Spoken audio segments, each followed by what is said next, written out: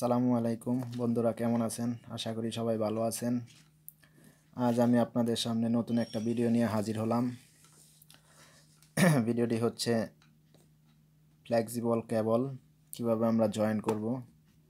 যারা আমরা বিভিন্ন ফ্যাক্টরিতে মেইনটেনেন্স ইঞ্জিনিয়ার হিসেবে কর্মরত আছি, তাদের প্রতিনিয়ত এরকম কন্ট্রোলিং কেবল নিয়ে কাজ করতে হয়। তো আজকে আমরা দেখব বন্ধুরা কিভাবে এই কন্ট্রোল কেবল অথবা এই ফ্লেক্সিবল কেবলকে কিভাবে প্রপার জয়েন করা যায়। এখানে আমি পূর্বেই দুটো জয়েন্ট করে রেখেছি। এই একটা জয়েন্ট, এই আরেকটা জয়েন্ট।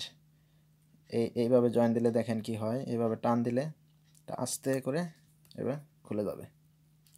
তারপরে এই জয়েন্টটা যদি আমরা ব্যবহার করি এইভাবে, এরকম যদি মুড়িয়ে দেই তাহলে এরকম দেখতেও এরকম খারাপ দেখা যাবে এবং এটা এরকম ভালো দেখা যাবে না, এবং এটা এইভাবে টান দিলে খুলে যাবে।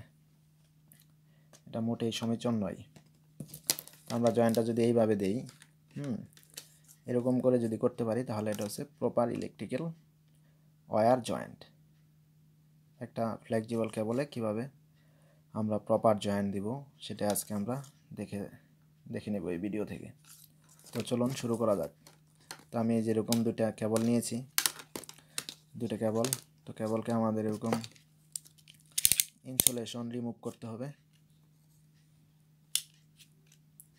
তো এটা আমরা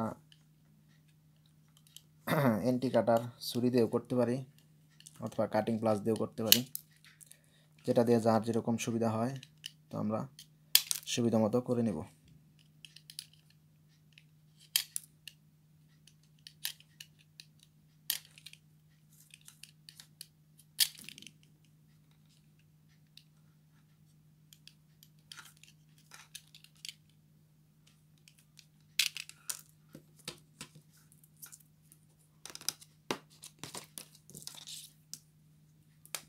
আমরা এটা কাটিং প্লাসও ইউজ করতে পারি।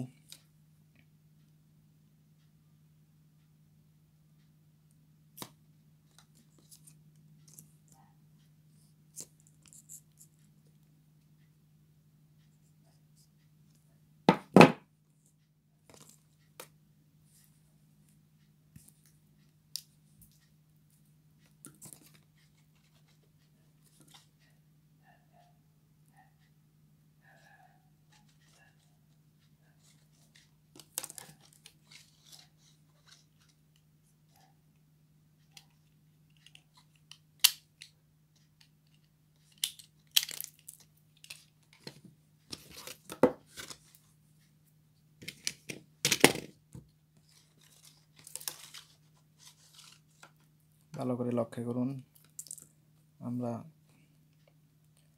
কেবলটাকে ফ্লেক্সিবল কেবলটাকে এরকম করে নিই। তারপর দুইটা এরকম সুন্দরভাবে বাস করে নিতে হবে।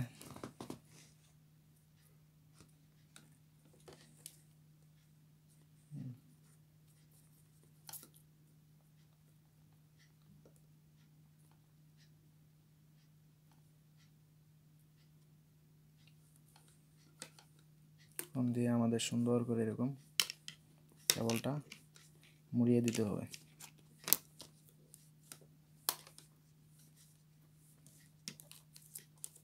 এভাবে আমরা কন্ট্রোল কেবল, আমাদের যে কন্ট্রোল ওয়্যারিং ব্যবহৃত হয়, প্যানেল বুট, জেনারেটর, কন্ট্রোল ওয়্যারিং, সমস্ত জায়গায় সমস্ত কন্ট্রোল ওয়্যারিংয়ে যখন আমরা কেবল জয়েন করব তখন আমরা অবশ্যই ভালোভাবে লক্ষ্য রাখব যে কীভাবে এই কেবলটাকে প্রপারভাবে জয়েন করা যায়। তো এটা এত মজবুত হয়েছে, এখন দেখেন এটা টানলেও খুলবে না, আর দেখতেও এটা সুন্দর,